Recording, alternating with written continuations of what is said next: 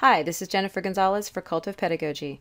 In this tutorial, I am going to show you how to organize your time with Google Calendar.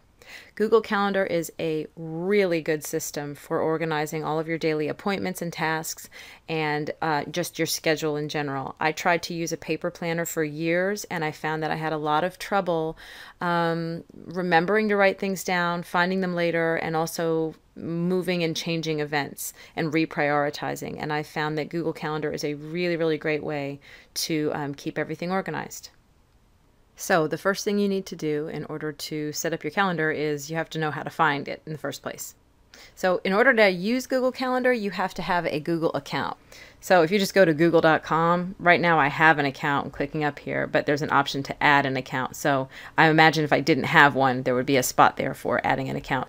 So once you have an account, you just go to google.com and you're going to see all these little icons up here. This one is the apps icon. Click on that and you've got all the different accounts and types of things now that are associated with your Gmail account. One of them is Calendar. So I click on that.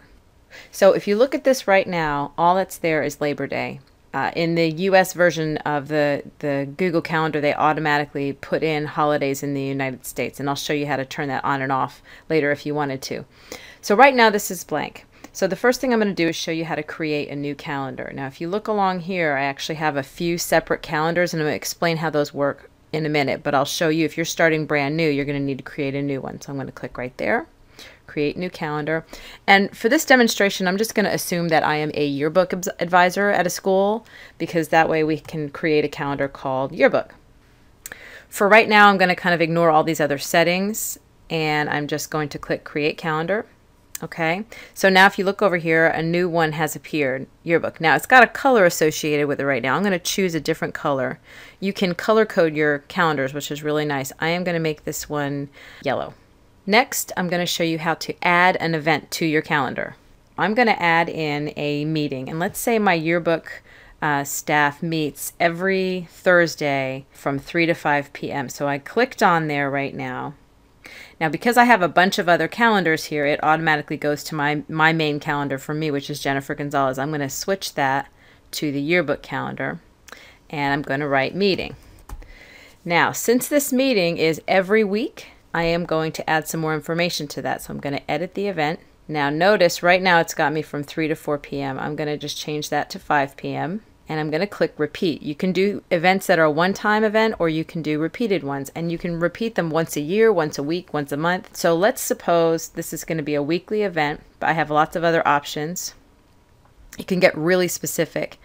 Every 1 week, but if you were doing something every 2 weeks or whatever, I mean, you could have it repeat in whatever schedule you want.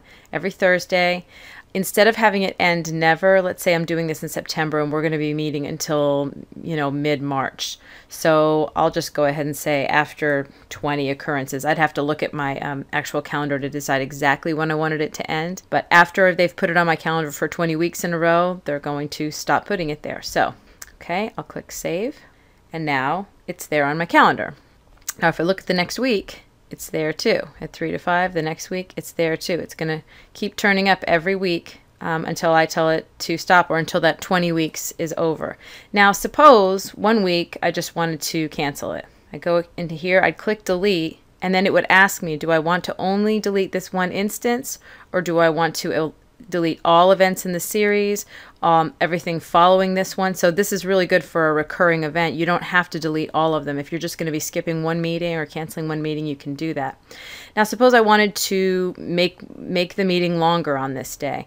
I click on it and I can actually, if I hold down my mouse, I can actually drag it and make it longer. And I can also tell them whether it's going to be this event or all other events, okay? I'm going to cancel the change for right now. I could also, let me put another event on my yearbook calendar. I'm going to say that maybe I want my sports section to be due this week, which, as anybody who does yearbook knows, having a sports section due in September would be ridiculous, but that's okay. Let's say I want the sports section to be due on Tuesday, okay? Now, it's just due that day. It's not necessarily due at any particular time. So I'm just going to go ahead and click on 10 a.m. Okay, I'm going to say sports section due. Change it to the yearbook calendar. And I'm going to edit the event because this is not from 10 to 11. I want this to be an all-day event. And by all day, I just mean it doesn't have a specific time. So let's save that. Now notice that appears along the top. Labor Day, you notice, appears along the top too. That's for just events that just mean this is today. This thing happens on this day. It's not assigned to a specific time. So both of these things are color coded as yellow. Now this one is kind of outlined in yellow, but it's not really a solid yellow. Let's put one more event on the yearbook calendar. Let's say I have to meet with a vendor. Meet with vendor. And that's going to be just a one-time event. So I'll create the event.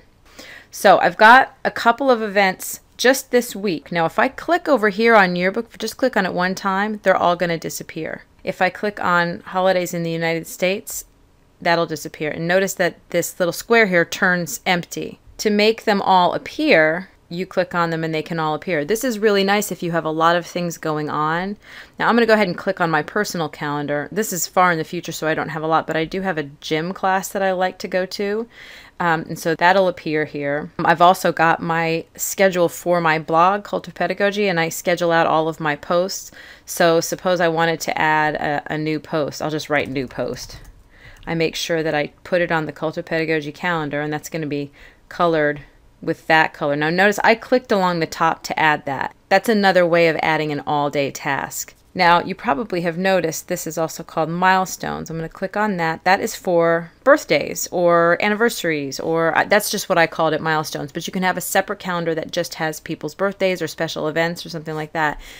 Basically, this is how it works. You add events, you can have them repeat, you can have them color-coded to different calendars. Let me go ahead and add another event to the Cult of Pedagogy. Let's say I have a Skype call with somebody, and this is something I'm doing for my website. Let me add that, and that's from 12 to 1. Now, let's say it gets canceled or postponed. We can't do it. I can just click on this and drag it, and I can move it to another day. Now, if the schedule starts to get really full and I only want to look at things for my website and nothing else, I can kind of hide the yearbook stuff. I can hide my personal stuff so that I'm only looking at things for the website. Okay, so now I'm going to show you how to add a task. Let's suppose you just want to keep your to-do list on here. This isn't something that's assigned to a specific day necessarily. This is just something you want to make sure that you get to. Let's say I want to drop off some clothes at Goodwill. I can actually click anywhere, but let's say I'm going to do that on Thursday. I'm going to click here. Okay, I will write Goodwill drop. Now, right now, it's chosen to be an event. If I click on task, that's going to become a task instead. And it doesn't ask me for a day or a time or anything like that because this is just an item for my to-do list. I click create task, and that is just going to appear on that day.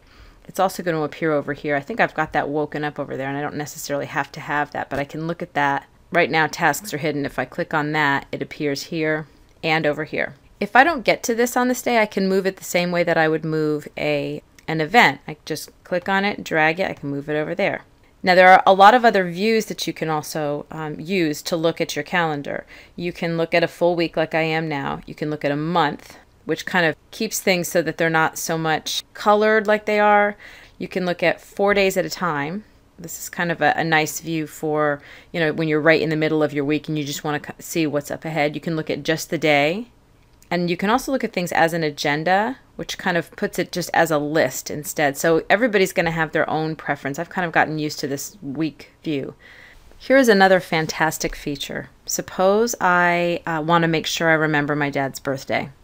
Let's go into this, just put edit event, and I can actually send myself an email reminder because Gmail is connected to your Google Calendar, so they can actually send you a reminder through your Gmail. So right down here, it says notifications. I'm going to add a notification, and you can basically choose whether you want a pop-up when you're in the Gmail environment or to have them send you an email. So I can actually have them send me an email, and if it's my dad's birthday, I would rather it be about like 7 days before. Click save, and then it's going to ask if I want only this event to give me a reminder or all events. So I can just have an email reminder sent to me every year. I can also invite other people. Let's suppose I'm going to be having a dinner on a Friday night, and it's going to be at 7 p.m. and maybe it's going to be let's just write dinner party. And I'll put this in my own sort of personal calendar. I'm going to edit the event, and I am going to make it nice and late. And I can also add guests. I can enter email addresses for anybody that I want to invite through here, add them, and they'll get an email invitation basically to this event. And then I'll get a notification of whether or not they've accepted it or not. If they also have Google Calendar, that'll be added to their Google Calendar. And if I make changes to it, it'll make changes on their calendar too. If I wanted to share, let's say I'm on Yearbook with a bunch of other people, I can share this calendar with other people. I would make this calendar completely public, and I could just give the link to everybody, all the parents involved, anybody who's interested. And I would just have to keep in mind that anybody who wanted to look at that calendar could look at it. Or I could list specific people who are allowed to have access to it.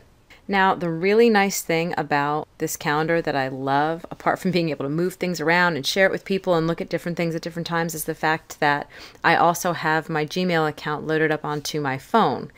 This is a screenshot of someone else's phone, but it basically gives you an idea of what it looks like. You can look at your calendar in a lot of different ways. You can look at it on the year, the month, the week, the day. You can even look at a list of tasks.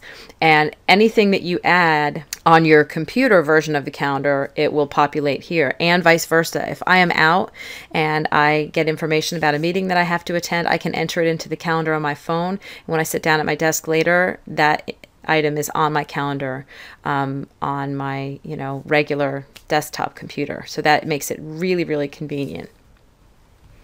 I hope this information has been helpful. Thanks for watching, and have a great day.